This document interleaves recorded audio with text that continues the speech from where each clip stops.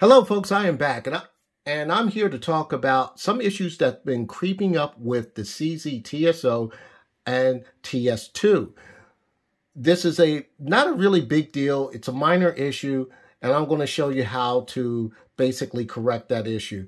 But in the meantime, I want you guys to go check out coreessential.com regarding their whole line of belts. I wear their belts exclusively. They have a variety of belts in different colors, camo, you name it, and different belt buckle styles. Right now, I am testing out a dress belt, and for those situations where I want to go to a dinner or whatnot, but don't want to look like a tactical Johnny.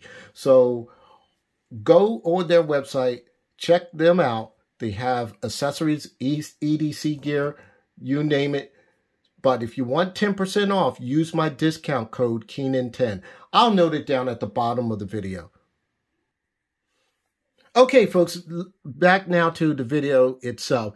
There was a minor issue that's been plaguing users who have the TSO, Tactical Sport Orange, as well as the Tactical Sport 2.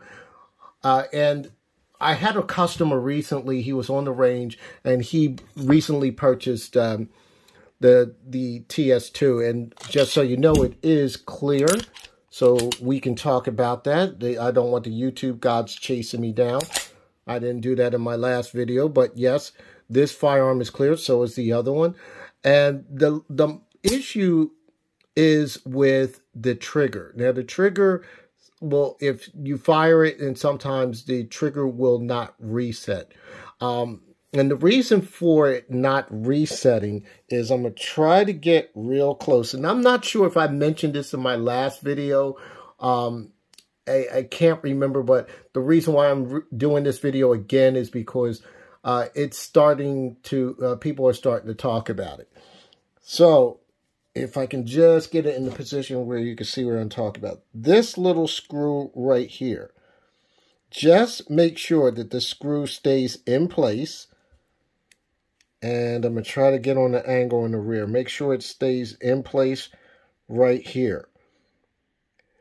Now, it's supposed to be an adjustable trigger, but you want to make sure that the screw will stay in place. Like if you see in the front here, make sure it stays flush right here, and make sure this screw doesn't back out or fall out, because what's happening is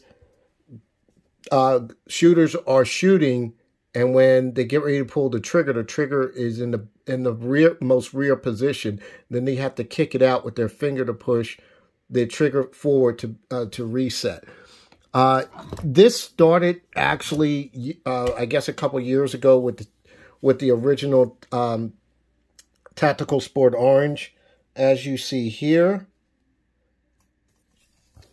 it's right there. It's right here. It's flush here. And it's, if I can get the right angle, it's right in there. But just be mindful. Do not let that screw come out. Sometimes the screw may not come out. It will back into a position where you will still get a dead trigger.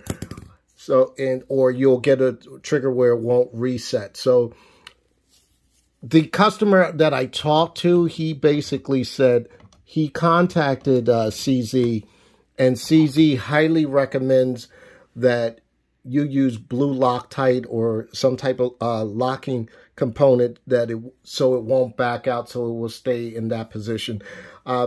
You know, CZ makes very good quality firearms, but this is just one of those issues that I think they should have done a little more. If it's a known issue, they should put in their manual and say, hey, beware of this, or supply you with some type of, let's say, thread locker or Loctite, so the customers would know, so they won't experience that or even lose the screw itself. But this is all I wanted to let you know. This is a short video. I'm just, like I said, I just wanted to let you guys know because it's been something that's been coming up lately, and I've been seeing this at the range. All right. Other than that, that's all I have. Happy shooting. Stay safe. #2A.